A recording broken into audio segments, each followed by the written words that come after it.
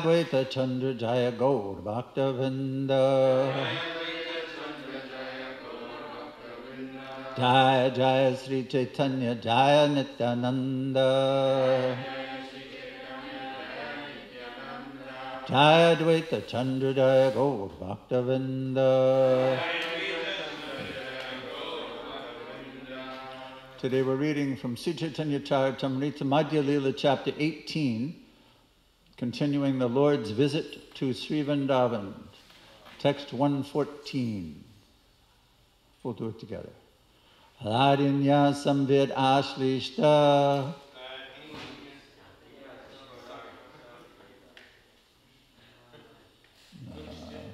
Okay, it does look different, doesn't it?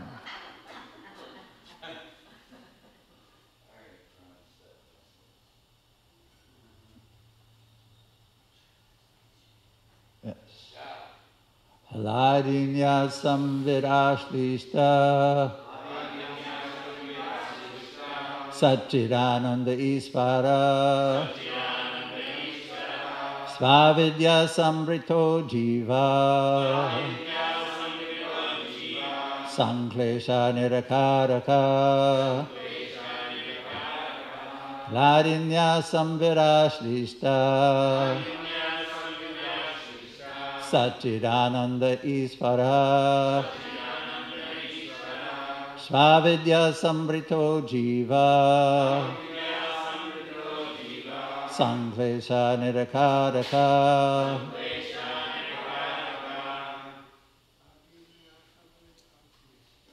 Ladinya Samvirashlishta Satchidananda Isvara Svavidya Sambrito Jiva Sanklesha Nirakaraka Ladinya Samvirashlishta Satchidananda Isvara Svavidya Sambrito Jiva Sanklesha Nirakaraka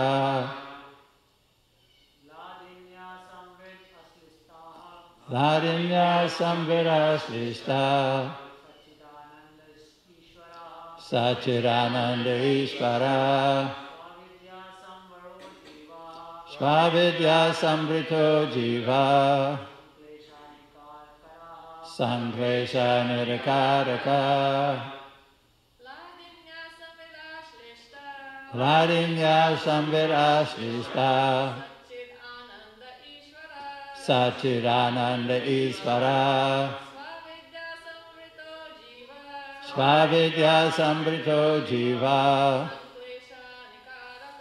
Sanklesha Nirakaraka Ladinya Samvirashlishta Satchidananda Isvara Svavidya Sambrito Jiva Sanklesha Nirakaraka Ladinya Samvirashlishta Satchidananda Isvara Svavidya Sambrito Jiva Sanklesha Nirakaraka Hladinya, by the Hladini potency. Samvit, by the Samvit potency. Ashlishtaha, surrounded. Satchit Ananda, always transcendentally blissful. Isvaraha, the supreme controller. Sva, own. Avidya, by ignorance. Sambrita, surrounded. Jiva, the living entity. Sanklesha, of the threefold miseries. Nikara, of the multitude. Akaraha, the mind. Translation. The Supreme Personality of Godhead, the Supreme Controller, is always full of transcendental bliss and is accompanied by the potencies known as Hladini and Samvit. The conditioned soul, however, is always covered by ignorance and embarrassed by the threefold miseries of life. Thus, he is a treasure house of all kinds of tribulations. Purport, I, Srila Prabhupada. This is a quotation of Vishnu Swami, is cited by Sridhar Swami in Sridhar Swami's Bhavarti Deepika commentary on Srimad Bhagavatam 176. Om Gyanitvinandasya Gyanandana Sarakaya Chakshurun Militam Gena Tasmai Sri Gurave Namaha.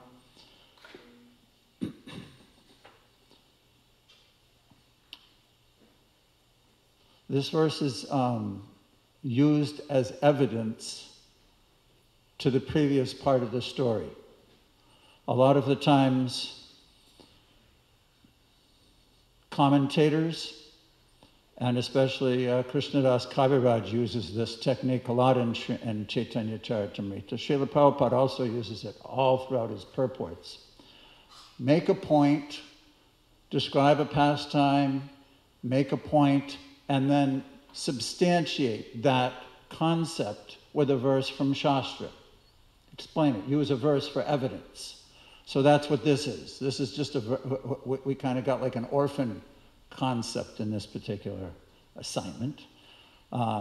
So let me go back to text 111, Pran, and just read a few of the verses to bring it up to speed, or to put this verse into context.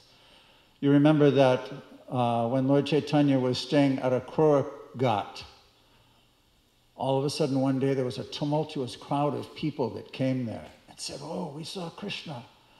Every night he comes to Kaliya Ghat, and we can see the Kaliya serpent. We can see Krishna dancing on his heads and the sparkling of the jewels, and Krishna dancing on top." And then it was revealed that this was actually a fisherman, and that everybody was in illusion about what they were seeing. And Lord Chaitanya explained this. And then they said, "But you are Krishna." And this is where it picks up. 111? Sri Chaitanya Mahaprabhu immediately exclaimed, when the people said in 110, "You have appeared in Vrindavan as an incarnation of Krishna. Just by seeing you, everyone is now liberated." Sri Chaitanya Mahaprabhu immediately exclaimed, "Vishnu, Vishnu, do not call me the Supreme Personality of Godhead. A jiva cannot become Krishna at any time. Do not even say such a thing. A sannyasi in the renounced order is certainly part and parcel of the complete whole, just as the shining molecular particle of sunshine is part and parcel of the sun itself. Krishna is like the sun, full of 6 opulences, but the living entity is only a fragment of the complete whole. A living entity and the absolute personality of Godhead are never to be considered equal, just as a fragmental spark can never be considered the original flame." And then there's this verse. The Supreme Personality of Godhead, the Supreme Controller, is always full of transcendental bliss and is accompanied by the potencies known as Hladini and Samvit. The conditioned soul, however, is always covered by ignorance and embarrassed by the threefold miseries of life. Thus, he is a treasure house of all kinds of tribulations. So this verse is making a vast distinction between the personality of Godhead and the living entities, which is the point that Chaitanya Mahaprabhu is trying to make. We know that verse, "Yada yada hi dharmasya glanir bhavati bharata bhutanama dharmasya tadatmanam sujamyaham paritanaya sadhanam vinashaya chaduskritam dharma samstarpanataya sambhavami yuge yuge." Dharma samstarpanataya means that one of his missions as an incarnation of the Lord is to establish Dharma. And a big part an integral part of the Vedic canon of all concepts throughout all the Vedas is the difference between the living entity and the Supreme Lord. Another big part is the similarity between the Supreme Lord and the living entities as the same internal potency. That's why Chaitanya Mahaprabhu's Achintya Bheda Bheda Tattva explanations are so sublime. But in this particular instance, the people were thinking they were seeing Krishna. Then they were thinking he was Krishna, and he's trying to emphasize the difference in this particular part. So when I got a verse with this as the purport, this quotation of Vishnu Swami is cited in Sridhar Swami's Bhavarti Deepika commentary on the Srimad Bhagavatam, 176. There wasn't a whole lot to go on in my initial view. Oh, one sentence purport. So I followed the trail and went to 176. Also checked out Sridhar Swami. This is Sridhar Swami's commentary on Vishnu Swami's commentary on this verse. I found a nice little quote about both of them. Both Jiva Goswami in his Bhagavat Sandarbha and Krishnadas Kaviraj Goswami in his Chaitanya Charitamrita look to Sripad Vishnu Swami for inspiration to establish the essential difference between God and the individual souls, and quote from Sarva Gyanta Shukta, his commentary on the Vedanta. Vishnu Swami, maybe a month ago, I gave that class on the Vallabhacharya Sampradaya and how I traveled with them throughout Braj, showed a slideshow of bathing of Govardhan just as a remembrance.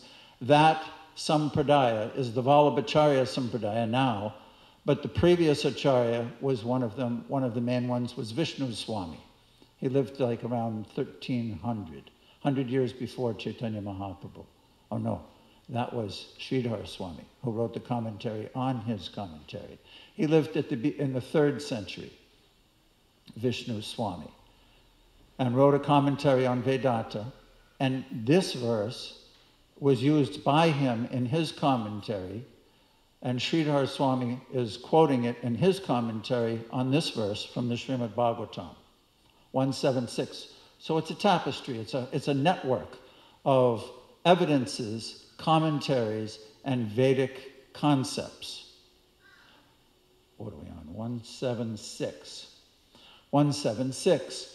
This is a description of Srila Vyasadeva just after he had heard from Narada Muni, his spiritual master.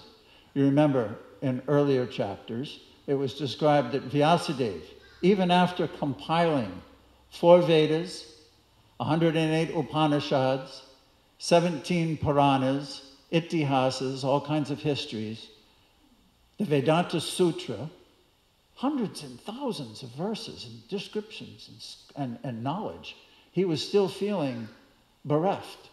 He wasn't feeling fulfilled. He felt like he hadn't completed his task. And Narada Muni explained to him why, going to the core of the problem. So Vyasadeva sat down on the banks of the Saraswati. Let me read these verses. This is a description of where we are going into this verse. In that place, Sri Vyasadeva, in his own ashram, which was surrounded by berry trees, sat down to meditate after touching water for purification. This is right after Narada had left. Thus, he fixed his mind, perfectly engaging it by the linking in devotional service, bhakti yoga, without any tinge of materialism. And thus, he saw the absolute personality of Godhead, along with his external energy, which was under full control. Due to this external energy, the living entity, although transcendental to the 3 modes of material nature, thinks himself as a material product and thus undergoes the reactions of material miseries. These miseries of the living entity, which is this verse, the material miseries of the living entity, which are superfluous to him, can be directly mitigated by the linking process of devotional service. But the masses of people do not know this, and therefore the learned Vyasadeva compiled this Vedic literature, which is in relation to the supreme truth. Simply by giving oral reception to this Vedic literature, the feeling for loving devotional service to Lord Krishna, the personality of Godhead, sprouts up at once to extinguish the fire of lamentation, illusion, and fearfulness. The great sage Vyasadeva, after compiling the Srimad Bhagavatam and revising it, taught it to his own son, Sri Sukadeva Goswami, who was already engaged in self-realization. So this puts the verse of these commentaries on Lord Chaitanya's verse more into context, and let's read the purport to this verse, 176. The material miseries of the living entity, which are superfluous to him, can be directly mitigated by the linking process of devotional service. Because the mass of people do not know this, therefore the learned Vyasadeva compiled this Vedic literature, which is in relation to the supreme truth. Purport by Srila Prabhupada. Sri Vyasadeva saw the all-perfect personality of Godhead. This statement suggests that the complete unit of the personality of Godhead includes his parts and parcels also.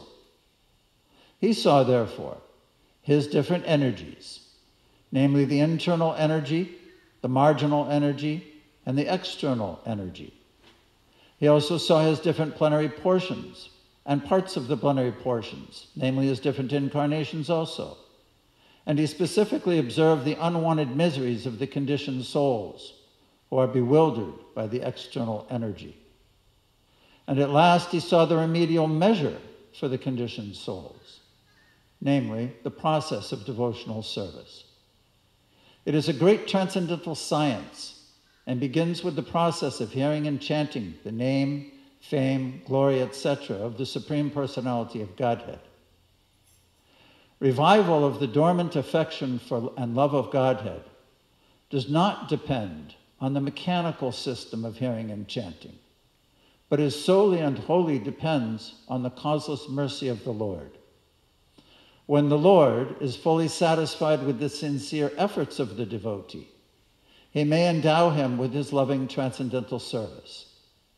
But even with the prescribed forms of hearing and chanting, there is at once mitigation of the superfluous and unwanted miseries of material existence.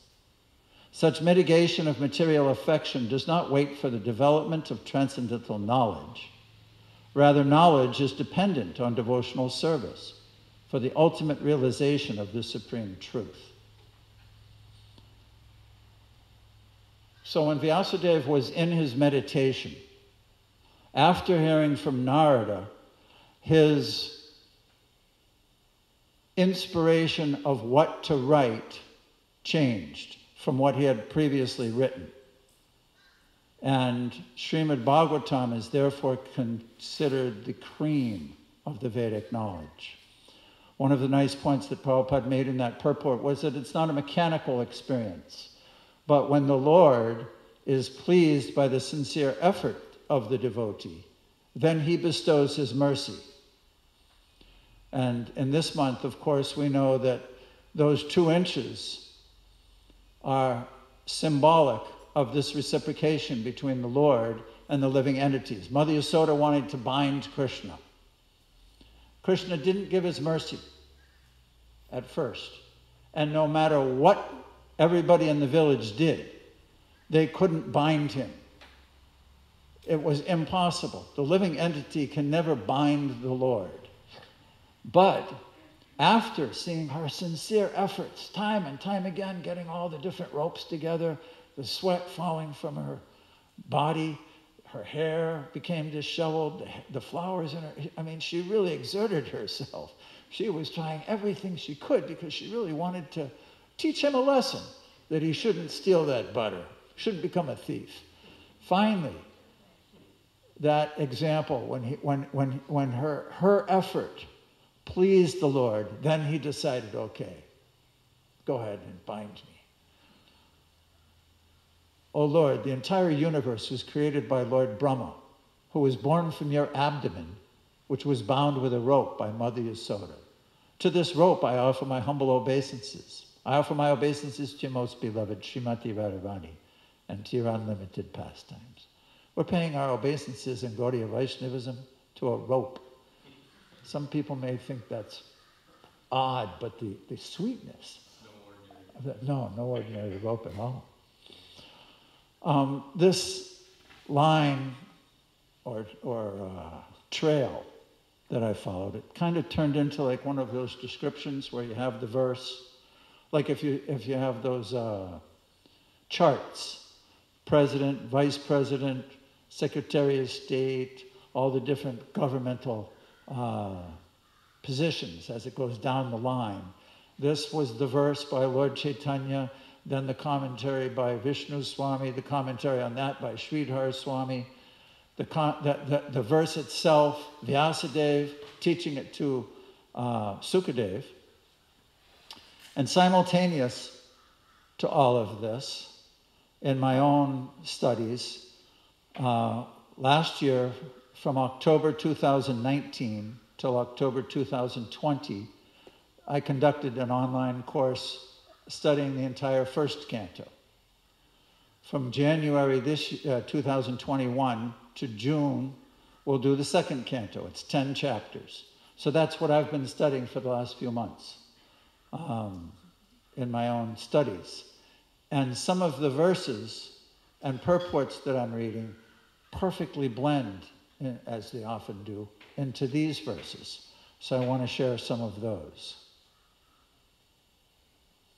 This is Sukadeva Goswami. He first spoke a few verses, a few chapters, actually, to Maharaj Pariksit. And then Maharaj Pariksit made further inquiries. He spoke about his wonderful question, what should a man do when he's just about to die? What should he chant? Who should he worship? And he answered a bit there. And then Maharaj Pariksit asked him more questions and wanted to know more about the creation. So these verses and these purports kind of deal with Sukadeva Goswami, who learned Srimad Bhagavatam from Vyasadeva that we just read about in the previous verse, and his prayer to Krishna to be able to speak properly. I offer my respectful obeisances unto Srila Vyasadeva, the incarnation of Vasudeva, who compiled the Vedic literatures. The pure devotees drink up the nectarian transcendental knowledge dropping from the lotus-like mouth of the Lord. Purport. In pursuance of the specific utterance Vedhase, or the compiler of the system of transcendental knowledge, Srila Sridhar Swami has commented that the respectful obeisances are offered to Srila Vyasadeva, who is the incarnation of Vasudeva. Srila Jiva Goswami has further agreed to this, but Srila Vishwanath Chakravarti Thakur has made a further advance. Now listen to how tasty Srila Vishwanath Chakravarti Thakur considers these discourses. Vishwanath Chakravarti Thakur has made a further advance, namely that the nectar from the mouth of Lord Krishna is transferred to his different consorts, and thus they learn the finer arts of music, dance, dressing, decorations, and all such things that are relished by the Lord.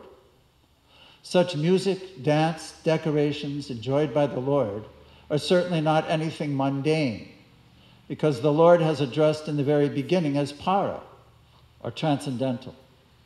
This transcendental knowledge is unknown to the forgotten, conditioned souls. Srila Vyasadeva, who is the incarnation of the Lord, thus compiled the Vedic literatures to revive the lost memory of the conditioned souls about their eternal relation with the Lord. One should therefore try to understand this Vedic scriptures, or the nectar, transferred by the Lord to his consorts in the conjugal humor, from the lotus-like mouth of Vyasadeva or Sukadeva. By gradual development of transcendental knowledge, one can rise to the stage of the transcendental arts, of music and dance displayed by the Lord in his Rasa Lila. But without the Vedic knowledge, one can hardly understand the transcendental nature of the Lord's Rasa dance and music. The pure devotees of the Lord, however, can fully relish the nectar in the form of the profound philosophical discourses and in the form of kissing of the Lord in the Rasa dance, as there is no mundane distinction between the two. That's a stretch. To say that these discourses, spoken by Sukadeva Goswami, translated and purported by Srila Prabhupada, are the same nectar coming from the mouth of the Lord and transferred to his consorts in the Rasa dance. That's the taste that Srila Vishwanath Chakravarti Thakur has developed. So the whole network of Vedic literatures, the commentaries by the verses themselves, the commentaries by acharyas, you can see how one sampradaya, Sridhar Swami, was actually not a Gaudiya Vaishnava because he was prior to Chaitanya Mahaprabhu. As a matter of fact, in the Back to Godhead, February 2020, there was a nice article by Satyaraj about Sridhar Swami. He was actually a Vaishnav, but he was part of the Mayavadi Sampradaya, because at that time Mayavad was so influential.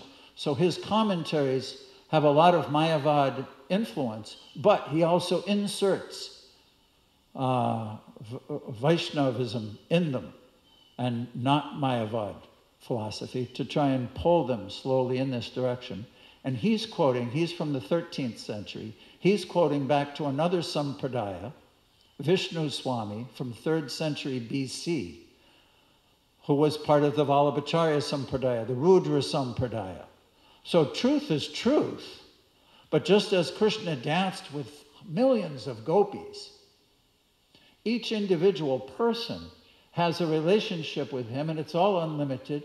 And when he kisses them, obviously the nectar from his mouth mixes with the nectar from their mouths, and they receive that nectar from his mouth individually.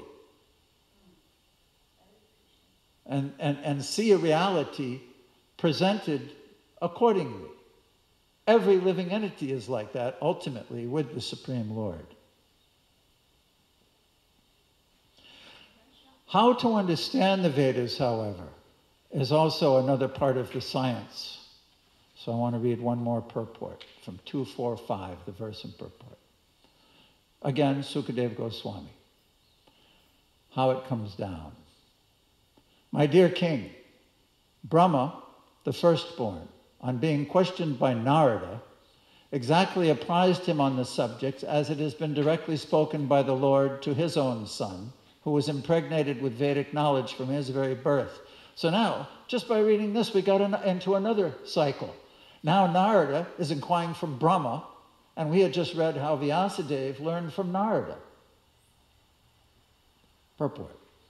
As soon as Brahma was born from the abdominal lotus of Vishnu, he was impregnated with Vedic knowledge, and therefore he is known as Veda Garbha, or a Vedantist from the embryo. Without Vedic knowledge or perfect, infallible knowledge, no one can create anything. All scientific knowledge and perfect knowledge are Vedic. One can get all types of information from the Vedas. And as such, Brahma was impregnated with all perfect knowledge so that it was possible for him to create. Thus, Brahma knew the perfect description of the creation, as it was exactly apprised to him by the Supreme Lord Hari. Brahma, on being questioned by Narada, told Narada exactly what he had heard directly from the Lord. Narada again exactly told the same thing to Vyas. Vyas told it to Sukadeva exactly what he heard from Narada. And Sukadeva was going to repeat the same statements he had heard from Vyas. That is the way of Vedic understanding. The Vedic language of the Vedas can be revealed only by the above-mentioned disciplic succession and not otherwise. There is no use in theories. Knowledge must be factual. There are many things that are complicated, and one cannot understand them unless they are explained by one who knows them. The Vedic knowledge is also very difficult to know and must be learned by the above-mentioned system. Otherwise, it is not at all understood. Sukadeva Goswami therefore prayed for the mercy of the Lord so that he might be able to repeat the very same message that was spoken directly by the Lord to Brahma, or what was directly spoken by Brahma to Narada. Therefore, the statements of creation explained by Sukadeva Goswami are not at all, as the mundaners suggest, theoretical, but are perfectly correct. One who hears these messages and tries to assimilate them gets perfect information of the material creation. How fortunate we are. People are in so much ignorance. Look at the world today. Holy moly. It's in a big flux right now. There's some heavy-duty energy around. COVID, elections, confusion, Black Friday. Holy moly, it's a big mess. But we're observers. We're so fortunate not to be caught up in the world. These people are in so much pain and illusion and fighting and not understanding the goal of life. They don't understand anything, practically speaking. But Srila Prabhupada and these Vedas were trying to make them available, trying to understand them. One of the things that I kind of envisioned as I was going through this was how systematic the process is, just like learning a language. First of all, you have to learn the alphabet when we were young. Then you get these cards and you learn little words and how to spell them and their definitions. And it's a gradual process that takes years to understand even how to speak. And then you start to think in that language. And then you start to conceive and see the world through that media that you've learned how to speak. And then you start to relate to others. And finally, by the time you're now, it's so spontaneous you don't even think about that initial foundation which it all built by. But in sadhana bhakti, Vaidhi sadhana bhakti, it's the same process. You hear, and gradually little bits start to, you become enlightened little by little, and gradually it becomes more and more. And what we can expect in the future is just like Viswanath Chakravarti Thakur. We'll be experiencing it just like kissing Krishna, hearing the Srimad Bhagavatam. There's one last clip of a Srila Prabhupada talking about the Vedas. It's in Hyderabad, 1972. And this man, there's a Prabhupada at the end of the class. It's going to be that one prawn on the desktop. It says Prabhupada Vedic Evidence. And the man asks, does the jiva, does the living entity have rupa? Does it have form? Rupa means form. And this is Srila Prabhupada's answer. Just double click that Prabhupada's Vedic Evidence and it should come up. Left-hand side, big orange PowerPoint icon, yes, to your left.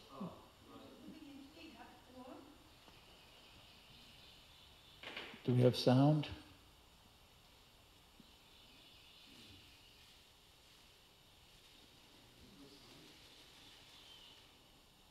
Not. Okay, let's try go to YouTube.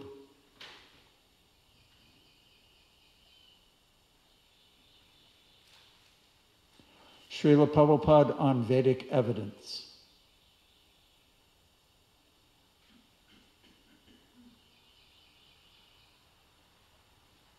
Now go into YouTube.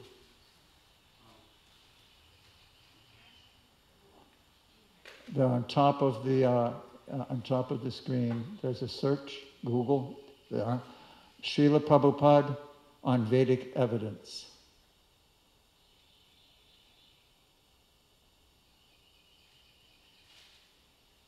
No, it won't be there.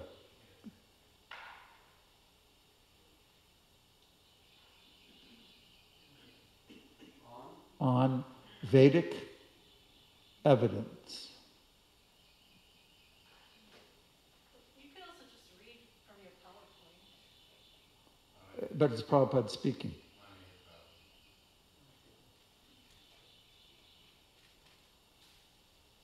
There it is, that top one. Yeah.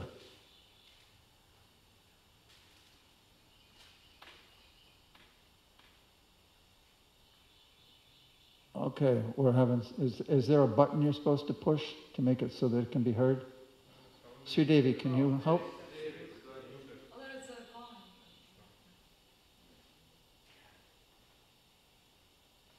volume. No, still not.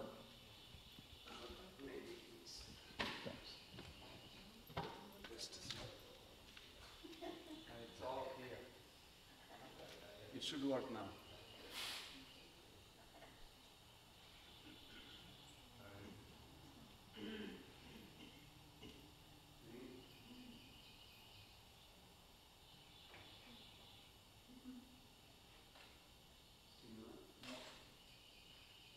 Too bad.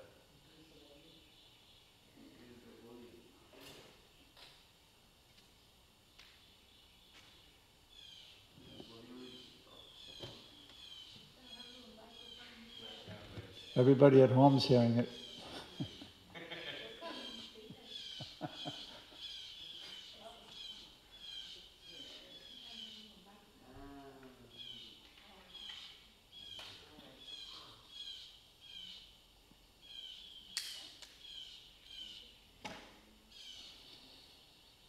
So our verse again from Lord Chaitanya, speaking to the people who have come from Kaliyagat.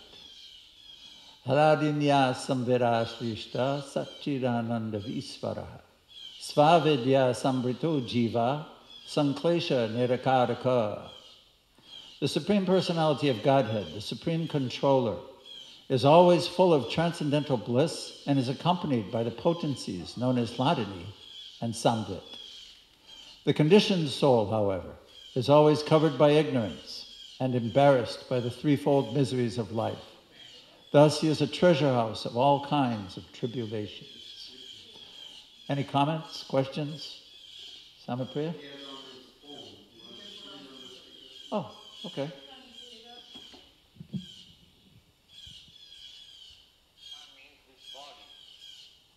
That roop you can see, my body you can see, I can see your body.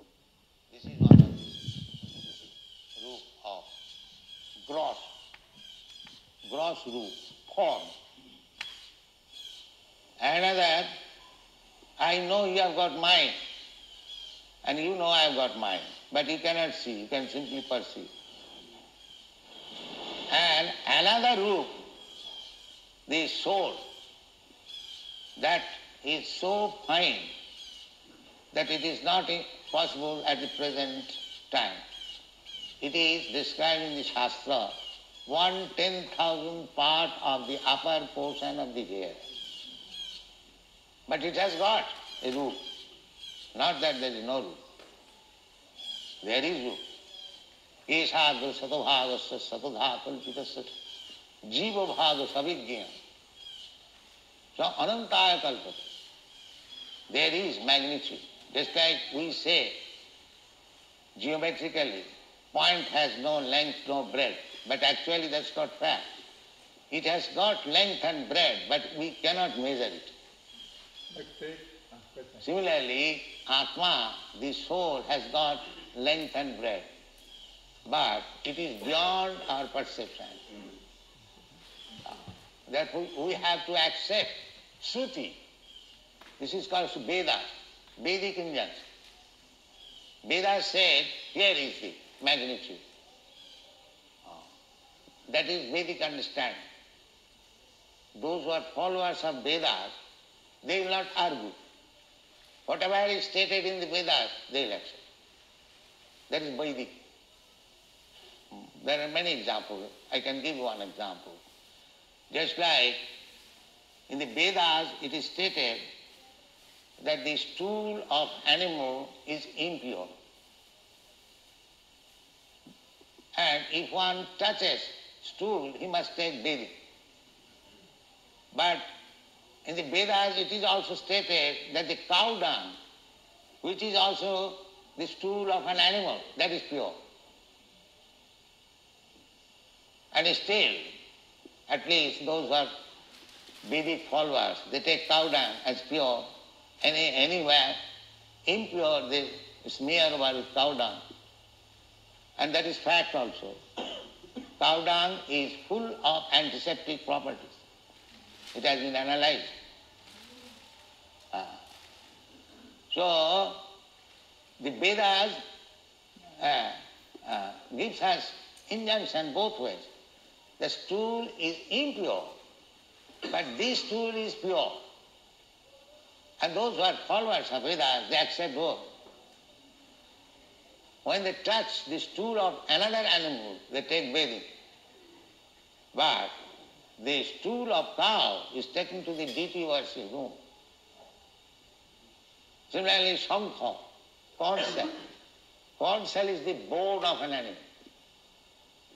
It is said that if you touch the bone of a dead animal, you become impure.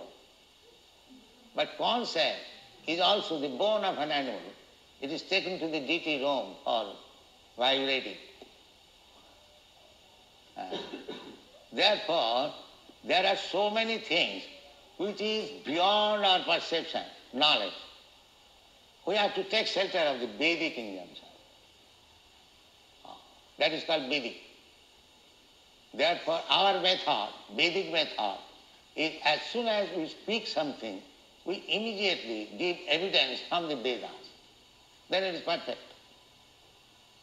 There is no question of arguing. Just like in the law court, the lawyer reading something, but if he gives quotation from previous judgment and section of law, it is accepted. So, the forms of the Atma, there are three kinds of forms. One you can see directly, this bodily form. Another you can simply perceive. And another you can accept only on the Vedic injunction. But there are forms.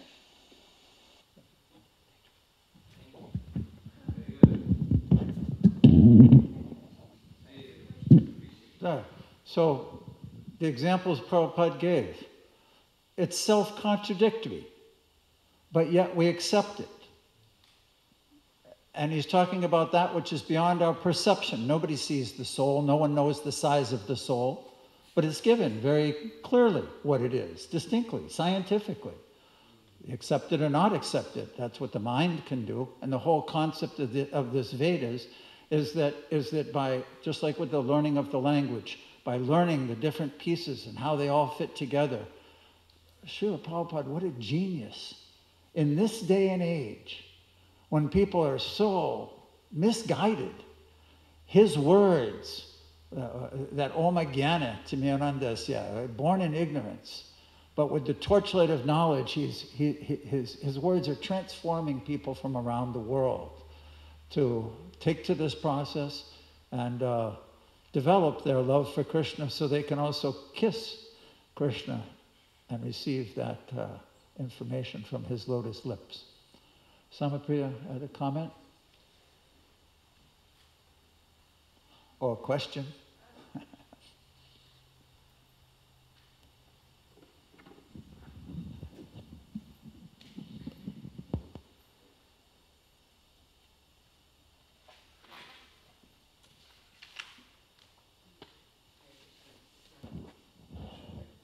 Hare Krishna. I just wondered, if someone is practicing music diligently, is that a qualification for him to play music for Krishna when he goes back to Godhead? No. Okay. Because we hear from the Vedic scriptures, that is the qualification that makes one. It's not that we can improve our mundane talents without hearing. That's what actually Srila Prabhupada gave us, this wonderful, as he was saying, this wonderful opportunity to hear the truth. And it's very esoteric, because all we do is hear, and then we become enlightened by hearing, not by engaging in some material activity, whether it's any kind of profession, whatever it is. That is not going to give us satisfaction and knowledge. Is that it? Because Good there's a point. misconception that people think that, okay, I will become the greatest physician or musician or scientist, and this will qualify me for everything and anything. But actually, all we have to do is become humble and submissive and hear the source of knowledge. It just clicked on me after all these years. Finally, the Vedic scriptures are the truth, no matter what they say, in the women's issue and that issue and all the different issues. We don't need to have any issues. All we have to do is hear purely and become servants of the right thing, because basically we're all servants. Anyway, thank you so much. That was an opener. Hare Krishna.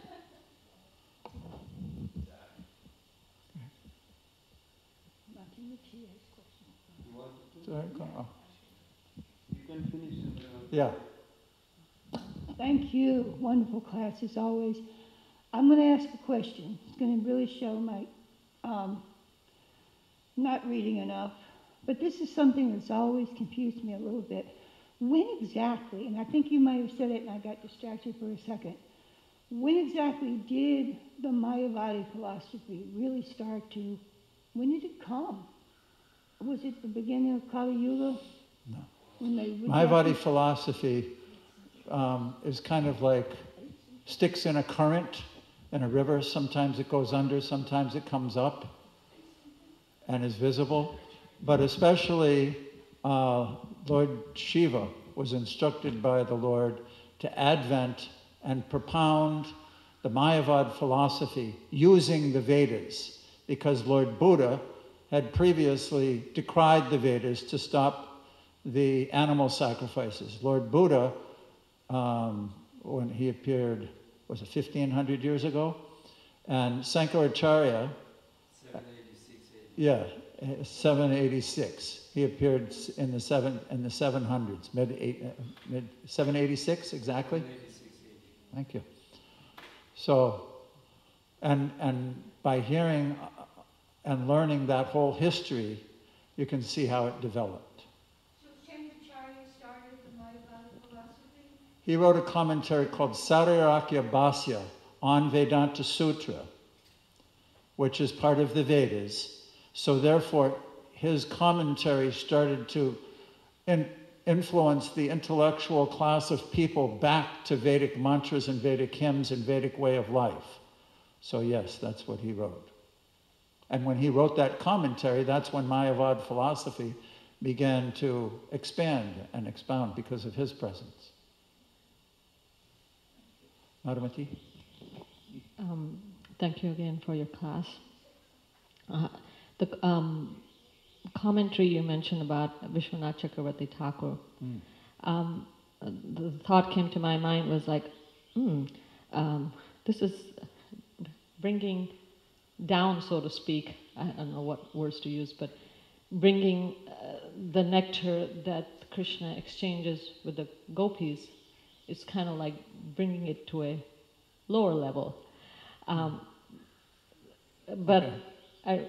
the fact is that one way to see it is actually bringing the relishing the Srimad Bhagavatam on a very high level.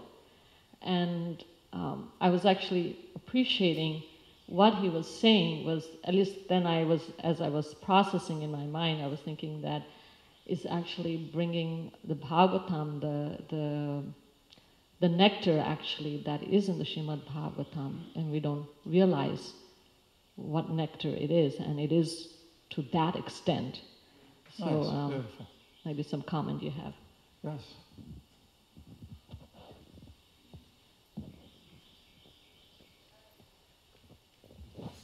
Thank you again, Prabhuji. So the question I have is on the Achintya Bheda Bhed.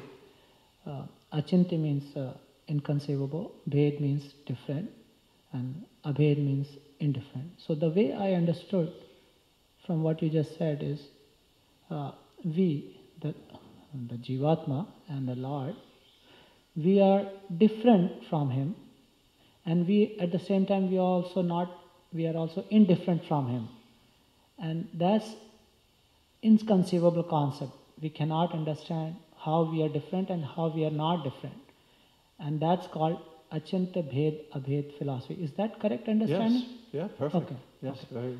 Okay. Thank you. Because I have been struggling to understand this Achintya Bhed Abhed for a long time. I have asked so many Just like that example of the cow dung. It's not logical.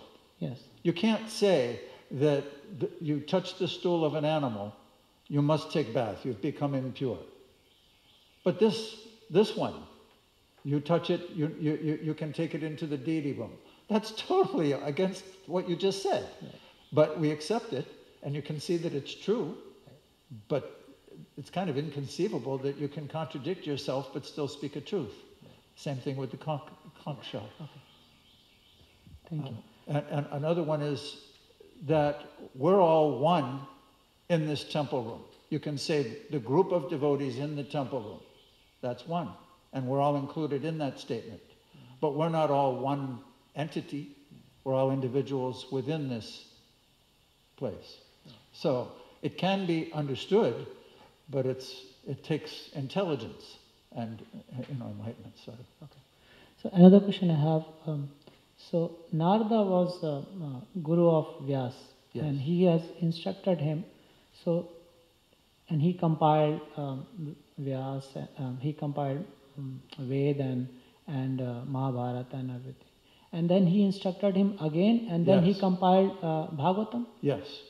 That's why it's considered the cream. Just like you milk the cow, you have the milk. Gradually that cream comes to the top. Okay. So why he did not instruct him on the first place so he can write Bhagavatam right in the beginning? It takes time. Okay, to understand. Yeah. Okay. Thank you, Prabhuji. Jai. All glories to Srila Prabhupada, Sri Chaitanya Mahaprabhu. Ki Jai.